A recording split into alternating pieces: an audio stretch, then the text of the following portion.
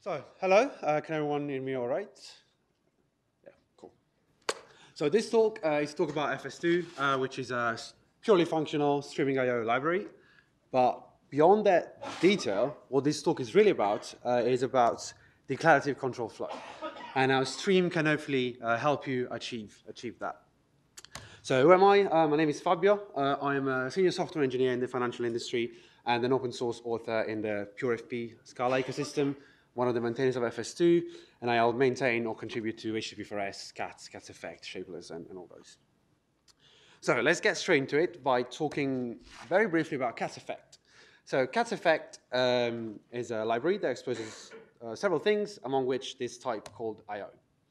So I/O of A is a data type that represents a computation that, when run, will either produce one value, or fail, or never terminate. And this kind of looks like future a little bit on the outside, but there's a crucial difference. So I/O is referentially transparent. It's pure. There's no side effects. I/O suspends side effects. And I'm happy that Ross talked about this for a bit because I don't have time. So you have to take my word for it that this is compositional because of the lack of side effects. So I/O is cool. And you use I/O by exploiting its many algebras. So it's a monad, the I/O monad, but it's functor, applicative, and what have you. And then you compose your program by composing all these I/Os, and then at the very end of the world, you run it with unsafe runsync, and then all the stuff actually happens. So let's look at an example of data processing using I/O. So I have this very simple algorithm that takes data pipeline or whatever you want to call it, that takes a list of string and returns another list of string. And what it's doing is simply filtering out all the empty strings or the ones that are comments, and then transforming all of them to uppercase and then take the first 100. And this is nice. And the reason this is nice is because it's compositional, right? So each part makes sense on its own. But now let's say I want to read this list from a file. And if I were to do this with side effects, I will lose that compositionality for the code that actually calls into my thing. So what I want to do instead is wrap it into I/O.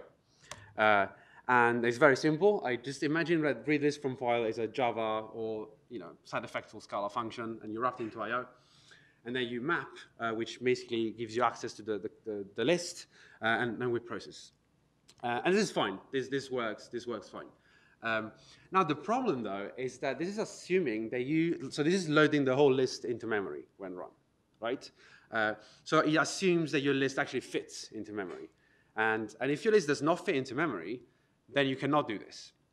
And so if you want to do this with I/O, now you have to write a recursive function on the I/O monad that reads one chunk and transforms it. And that's also fine, but then you've lost this nice filter map, this nice high-level declarative way of expressing what you want. So yeah, put this onto your stack for a second, and let's look at stream. So fs2 exposes this type stream, and you can see it's got two type parameters, f and a. So the a there, is basically the value that the stream is going to emit. So stream is a data type that represents a computation that is going to emit 0 or 1 or n values, where n can be infinite. And there's no problem. Having infinite streams is actually a perfectly fine thing to do, and it's actually very useful. And hopefully I'll show you why it's useful. And during the emission of these values, a stream will request effects in f. So this can be a bit of cryptic, but all I mean is basically the f there is generally I/O. So it's describing the action of emitting things when emission requires some effect, like reading things from a file, or printing them to a file, or reading from a queue, or mutating some state, or whatever. And this is still completely pure. It's just another description of things. And yeah, here I say f is normally I/O. It's a bit of a lie. I actually like to keep the f abstract in most of my code, but for simplicity in the slides, I'm only going to have I/O. And there's also cases where you want something that is not as powerful as I/O. So Doobie connection I/O is an example of that. So example of data processing with streams. I don't think you need to know the library well to kind of understand what's going on. But basically, I've got this is from the README. I've got this Fahrenheit to Celsius conversion. And I'm doing read all on a file. And then basically, I'm passing that through something that will decode to UTF and split into lines, remove empty lines and comments, and then transform each line add a new line, re-encode to bytes, and then write to a file. Now, this looks like I'm actually reading the whole file, right? Read all. But read all returns a stream, so what's actually happening is that it's going to emit the chunk of the file at the time, and it's completely transparent from the user. So what you see the same kind of high-level code that you had with like I/O and list, but now it's streaming, and that's what we mean by streaming I/O, the ability to operate in constant memory. So, so fs2 is cool. So when you have like this situation of like things that don't fit into memory, you might reach for streaming very naturally. But conversely, if you do not have this situation, then you might think that fs2 is not for you. It doesn't give you anything. So what this talk is about is actually not the streaming part, but it's about using streams for control flow instead. So it's kind of like you get the streaming thing on top as an additional advantage, but that's not the only use case. And in fact, most of my use cases are for control flow. And I guess streaming like as an additional thing that I also end up using, but it's not the main point. So in order to do that, let's have a bit of a closer look at how you build streams and how you manipulate them. So I picked a few sort of combinators, and the important ones are like the first two. The other is just an example. So you got stream.emit, and emit will produce a stream that describes emission of the arguments to that. So it's basically describing a stream that will emit 1, and then 2, and then 3. And then the other one, the important one, it's eval. So eval describes the action of embedding an I/O into the stream. So what it does is it will produce a stream that when run will evaluate the I/O, so and then emit whatever the I/O produces.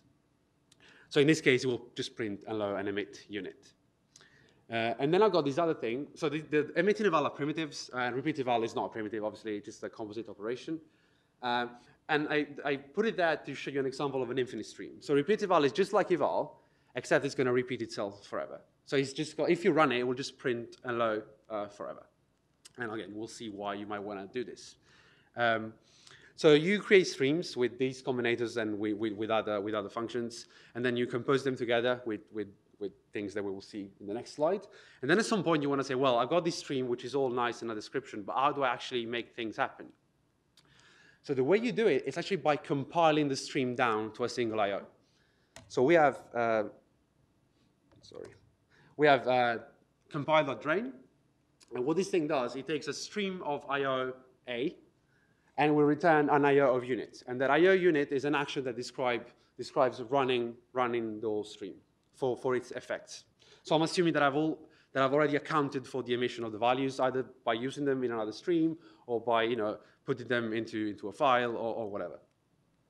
And now you've got an I/O, and you can keep composing your I/O as you would do with any other I/O. And then at the very end of your program, in main, the end of the world, you unsafe runsync, and actually now things happen. But because it's the last instruction, there's nothing to observe that side effect, so all of your code ends up being pure. So yeah, this is the basics of like creating streams and running streams. Now, how do we operate on those things? What things can we do with them? And the intuition I want to give here is to think of stream as a sort of list with superpowers. And the superpowers are sort of lazy emission, so it doesn't have to be, or emit the whole list at once. You can emit one value at a time, and evaluating effects. You cannot evaluate effects on a list unless you're actually doing side effects, which are bad because of compositionality and all that. So the first example is append, right? So I've got this very simple code with a list. I'm creating, 100 numbers, and then I'm taking the first 3, and then I'm appending 21, 22. So if I were to write the same thing with stream, what are the semantics of this? So I have that put there, which is basically just a purely functional print line, so print line wrapped in I/O. And I'm saying, well, create a stream that repeat eval put hello. That means that it will, evaluate this I/O action and then emit unit, because put will return I/O unit. So this is an infinite stream, right? But then if I take 3, just as with a list, I'm just taking the first 3. With a stream, it means I'm evaluating just the first 3 times. And then appending, it means running one stream, and when this stream is finished emitting, I'm going to run the other stream. So it's a very simple, do this and then do that operator. So what happens is that you do hello, when you run this, compile, unsave, blah, blah, blah, you do hello, hello, hello, world. And so this is the first way in which a stream looks a bit like a list with superpowers. So another example is flat map. So what does flat map do on a list? There's a function that operates on each element of the list and will produce another list. And once you've done this, you got this list of lists, and then you concatenate all the inner lists. And the stream is exactly the same, right? So I've got this stream 1 to 3, and flat map takes a function that will operate on each emitted element. It will produce another stream, and then we'll concatenate them with ++. So it means it will, run emit the first element, produce another stream, and run this first stream, and then emit the second element and run the second stream, and so on. Just like the append that we've seen before. So in this case, kind of the same thing. I am printing twice. So what you get 1, 1, 2, 2, 3, 3. And then the third example, which I think is a bit more interesting. So append and flat map are like, you use them all the time. These are the main two ways. Obviously, there's a million other operators that are non-primitives, but these two are like important. So zip, I've got list 1 to 3 and list ABC. And I get these tuples, 1A, 2B, 3C. So what does it mean to zip streams? So streams are not collections, right? They're actually emitting stuff. So zipping means that it's going to wait for each side to emit one thing and then emit both. And why do you want to do this? So again, my purely functional print line, and then print range is doing, produce numbers from 1 to 10 and eval map it. And eval map is a thing very simply written in terms of a flat map, a stream eval. So again, it's not a primitive, and it's just running an action on each element. So this thing, the print range, is going to print 1 to 10 as fast as possible. 1, 2, 3, 4, 5 as fast as possible. Now I've got a separate stream, completely separate, seconds, which is this thing called awake every. And awake every, it just emits a tick on each second because I've got 1 second there. So I've got a very fast stream that prints, and I've got a stream that emits on each second. And when I zip them together, what happens is that I'm forcing the fast stream to go as slow as a slow stream. So the effect of this is that you get 1, 2, 3 on each second. And this is very compositional because printing has no idea about the speed of printing. And seconds has no idea about what it's being used for, and then you just put them back together. If you were to do this with I.O., you would have a loop in the I.O., and inside that loop, you need to have a logic for saying, I want to wait a certain amount of time. So in this case, we can split these things perfectly, and very compositionally, which I think is really nice. So these are like 3 of the, we have very few primitives, actually. It's like less than 10, and a lot of combinators. And so I want to show you a bit of a more real-life example of this and why it might be useful. So typical thing that happens to me a lot, I write server-side code. I'm dealing with a flaky system, and they expose a health check endpoint that I need to call to see if they're up or down. So it's representing as an I.O. Boolean here, and you can imagine that I.O. being send a request, and if it's if it's down, it will return false, and if not, it will return true. And what I want to do this health check once every hour. So do it once, wait an hour, do it twice, and so on. But if one single health check fails, I don't want to emit down immediately. I want to first retry with linear back off a few times, and then if it keeps failing, then emit, it's down now. And then in any case, keep going. So I've got these 2 nested things. I've got this retry thing, and this old retry repeats on each hour. So again, let's put it into bits. I've got this function called stream retry, takes an action, the initial interval, and then a function to increase the interval. So you can see like linear back off here. I'm adding 1 second each time. And then max retries. So max retries means if this succeeds, it will just emit the success. And if it fails, it will keep retrying for up to 5 times. And if by that time it hasn't succeeded, then it will fail. And stream as a concept of failed stream, just like I.O. as a concept of failed I.O. So there's no exceptions being thrown anywhere here. Then the second piece, I have retry check. And I'm going to map, similar to list, just do something on each emission. And I'm just wrapping this into health check message. So message and health check message are not fs2 things. Just imagine this might be your business type for messages that you're dealing with. Then handle error, I'm saying, well, if the stream has failed, then emit an error message. It means that the thing is down. So I've got this other piece. And then I want to do all this every hour. And the way I do it, I do just check, and then after check is finished, sleep for an hour. And I've got this wait, and then just repeat the whole thing forever. And repeat again is very simple. Repeat is just like this, append, repeat. So it's just literally appending me to myself all the time. And this expresses the concept of repetition. And I think this is really cool, because if you think about doing it normally with while loops, you have an other while loop to do all this repetition with the sleep in there, and then the inner loop then needs to do a try catch and then keep some state, which is the number of max retry, and then reset it. Whereas here we're very, very compositional, we're very declarative. It's high level. So declarative control flow. So there was no streaming here, right? There was no big amount of data, but it was still very useful. So the recipe I have for this is that you will create simple actions in I/O, and you will use stream to assemble them. And I think that this is high level, just like math and filter is more high level than while and before. It's declarative, and it's composable because of everything is pure and there's no hidden interactions. And so the way I think about this, and it's like the one thing I want you to take away from this, is that the I/Os are your words, and streams are your sentences. So you can build things by just manipulating things at the word level. This will be the 4 comprehensions on I/O. But operating on a whole sentence is much more expressive, just like math and filter being more expressive than a while loop on a list. So this is the takeaway from the talk. Now let's talk a little bit about concurrency. So fs2 puts concurrency, stream concurrency, sort of at the heart of what we do. And so I'm going to start by giving you a very quick overview of what features we have.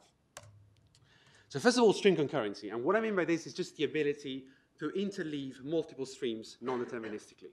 So I've got 2 or 3 streams I want to be able to interleave them like concurrently. Concurrent coordination and data structures. Obviously, as soon as you do this, you need some way of coordinating these concurrent interactions. And we offer several data structures like queues, semaphores, ref, and several others. And you want to run on thread pools. Just because you've got 4 streams, it doesn't mean you want to run them on 4 threads. Threads are not cheap on the JVM. So you want to run multiple streams on a thread pool, and you decide how many threads. And we can also run on Scala JS, so on one actual thread. And then it's non-blocking. Same thing. You don't want to block a thread on the JVM. Or in JavaScript, even less. You cannot. You just put everything into a deadlock. So, so we do all that work for you. So even things that are semantically blocking, like if you do get on an empty fs2 queue, the computation will stop until you get an element. It's actually not blocking the underlying thread. The underlying thread is free to do other stuff. So you can scale it. You don't have to worry about shifting on a different thread pool or anything like that. And finally, it's resource safe.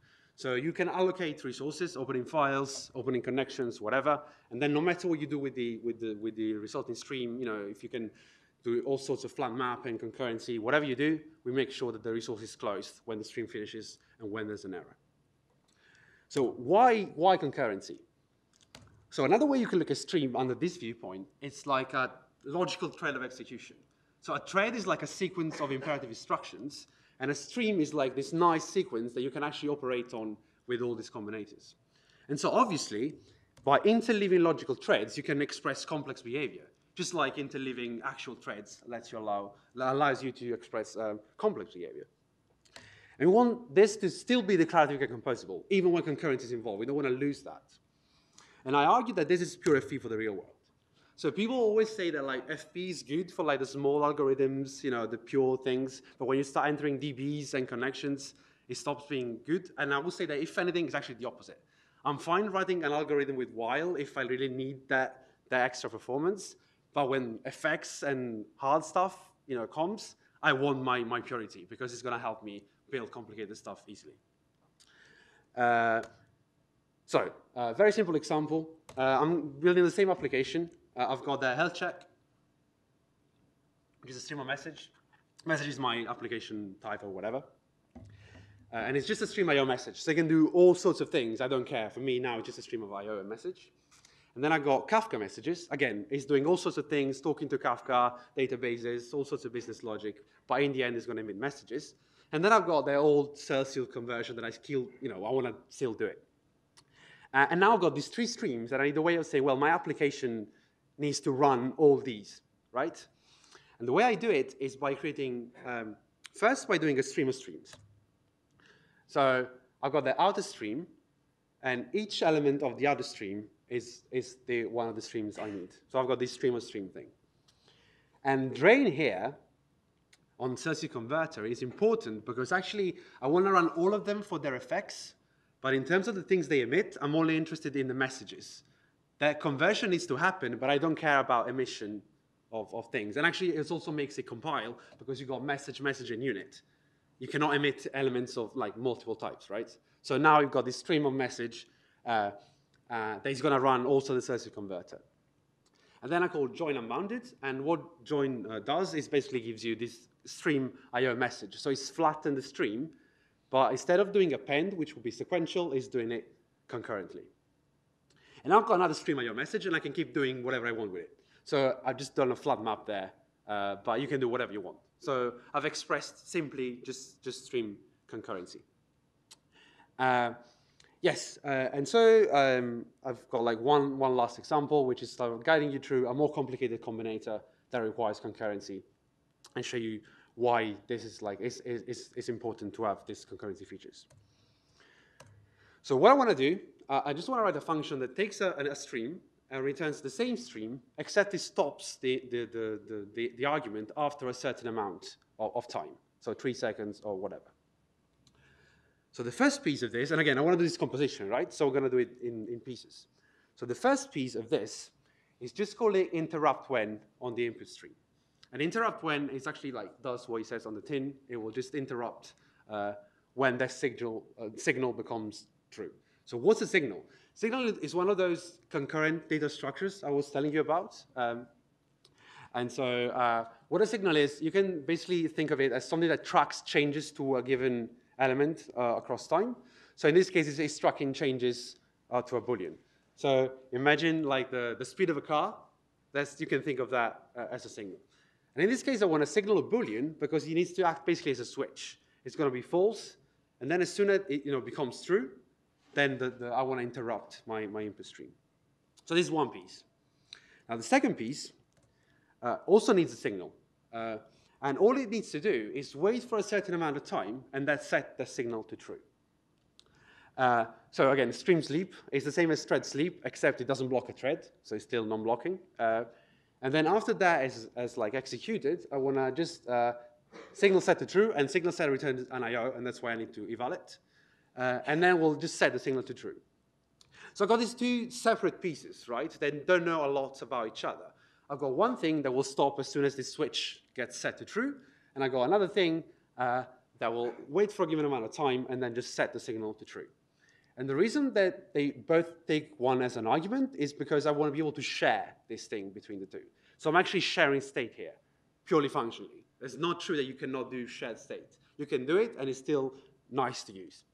And now I've got these 2 pieces together, and I got the next thing. So I now need to create the signal, which this async signal off will do.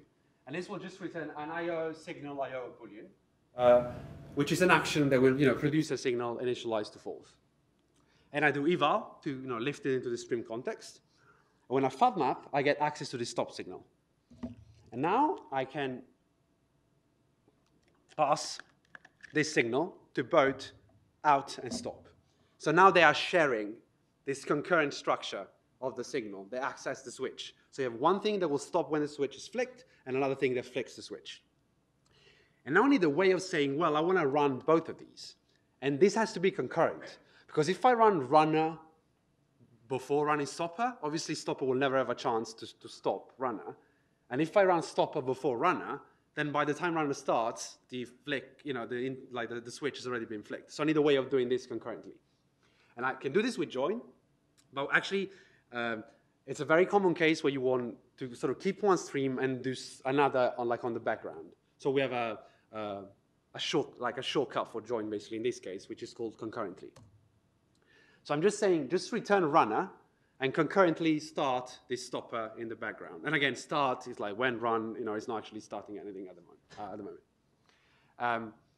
And that's it. So we can refactor this a little bit. So this is just a blind refactor, just inlining some stuff.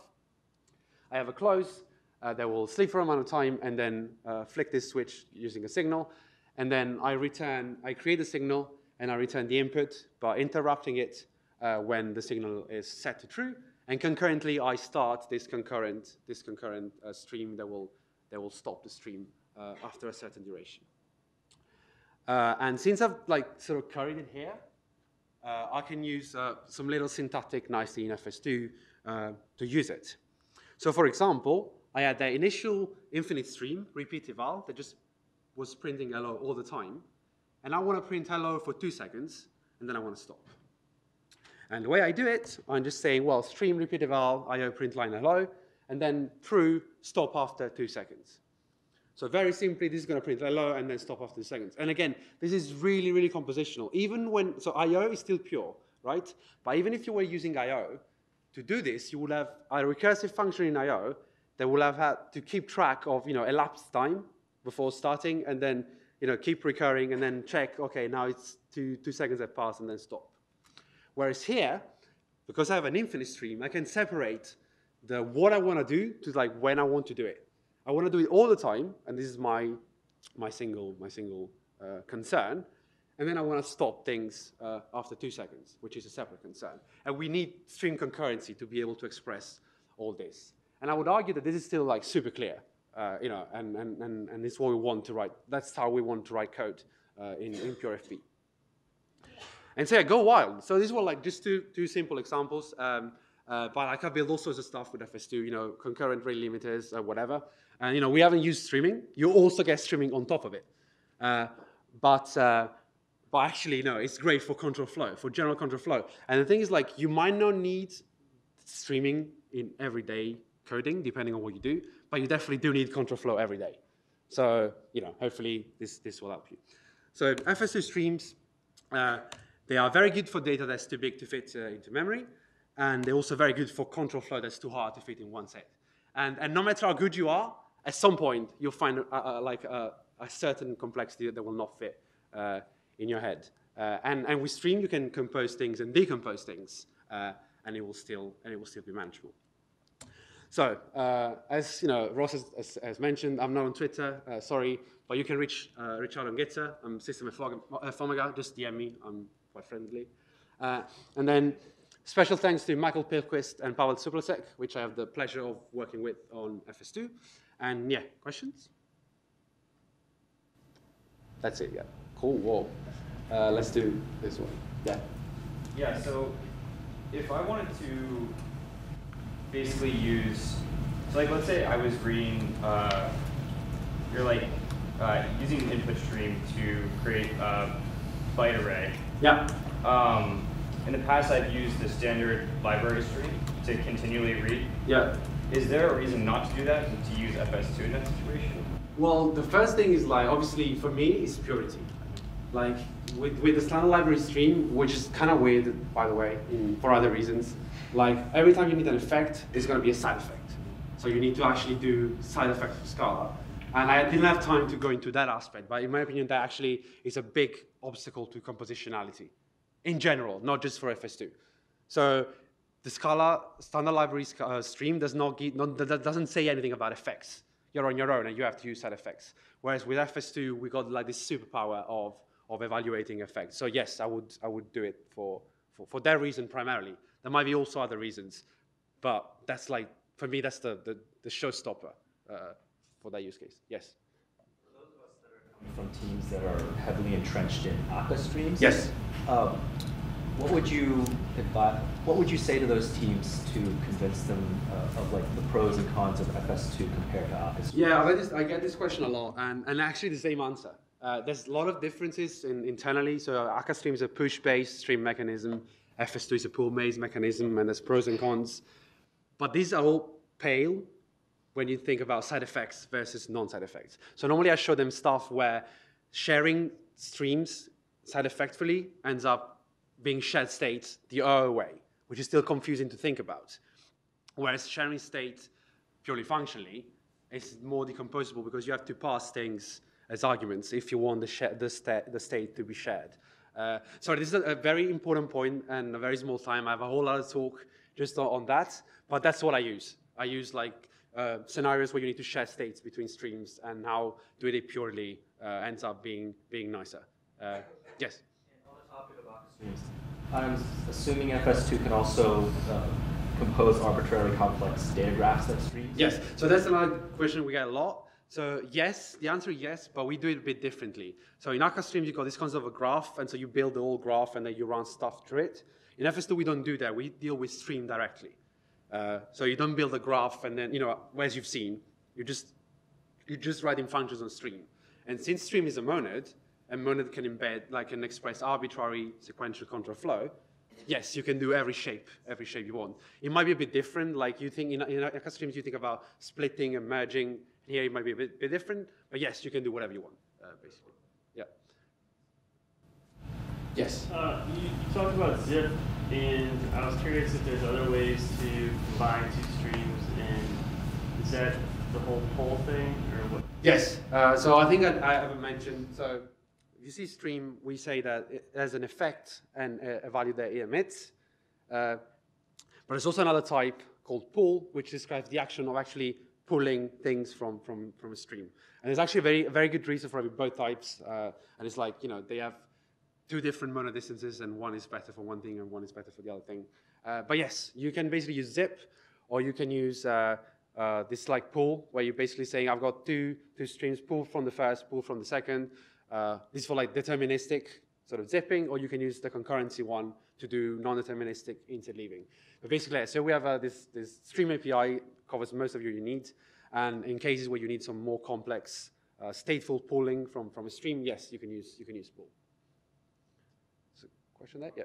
Well, I have a much lower level question. In the example you had with join unbounded, yeah. Would that be equivalent if you just did a fold and merge each one of the streams, just merge them together with merge, not deterministic with merge? Or is there something that join? So merge is basically a simplification of join for two streams. So I'm using join unbounded there, but the more general version of join is like join 4 or join 5. And what that does, actually, you have a stream of streams, right? Yep. So you're emitting streams, and you're also running them concurrently. And so we can actually say emit and start several things concurrently, but only when there's 5 running, stop emitting, and wait for at least 1 to finish, and then keep going. So actually join, not the unbounded join. Join gives you this sort of bounded concurrency, where you can start things but stop when a maximum concurrency is reached. So yeah, you can do it with merge. I'll do it with join. Another reason not to do it with merge is that merge is implemented kind of in terms of join.